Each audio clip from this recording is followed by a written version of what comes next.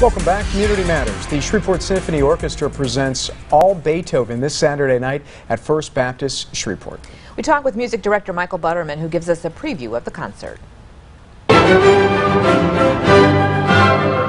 The Shreveport Symphony Orchestra celebrates the composer who changed the course of music history. We have music of Beethoven, all Beethoven as a matter of fact, an overture, a concerto, and a symphony. The concert also features an international award-winning pianist who's been performing since she was 5.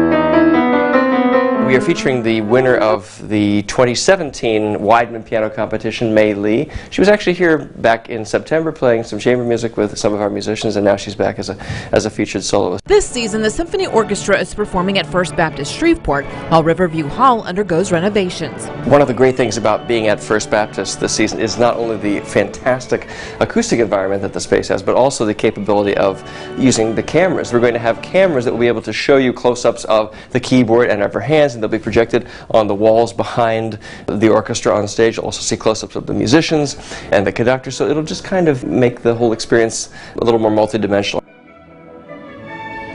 And the Shreveport Symphony Orchestra presents All Beethoven Saturday night beginning at 7:30. Takes place at First Baptist Shreveport on Ockley Drive. Tickets range from $15 to $60. You can find a link on our website, architectshomepage.com. That sounds like a great concert.